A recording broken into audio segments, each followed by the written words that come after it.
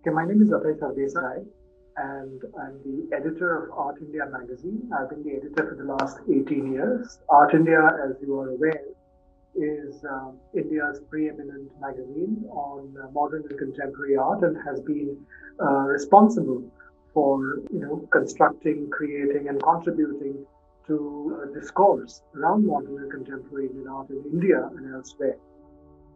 It was founded by Mrs. Sangita Jindal 24 years back. She's deeply interested in social developmental projects and has been collecting art and craft from the 1980s.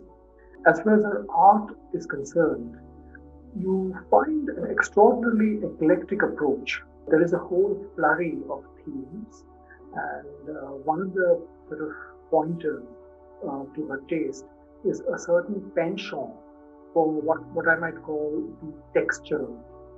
She loves textiles, she loves different kinds of surfaces.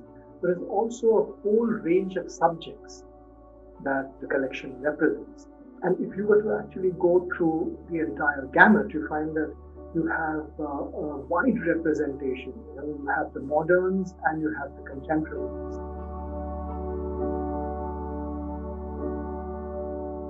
The first question that I ask myself when one looks at a collection like this is, what is this art doing in a space like this?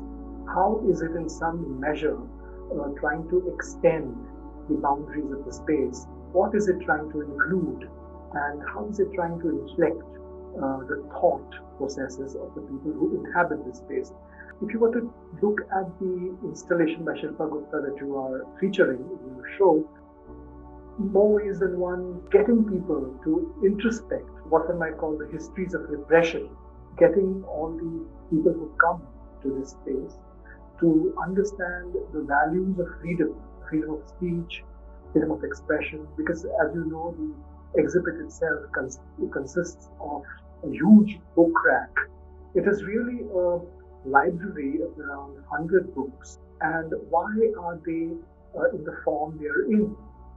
As stainless steel objects, which approximate the books that were written by people who were not allowed to sort of announce their authorship.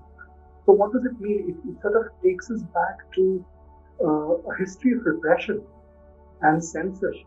So it's also the way in which these processes are ingrained in our consciousness.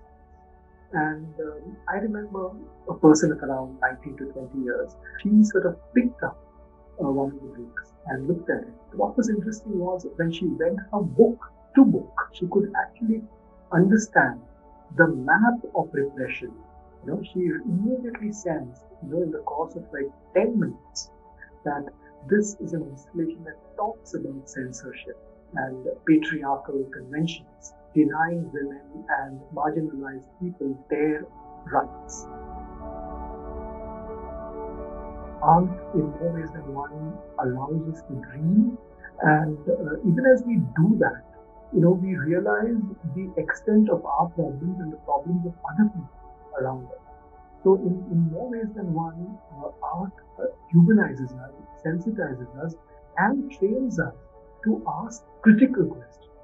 The capacity of art to help people to interrogate. I think it's very, very important.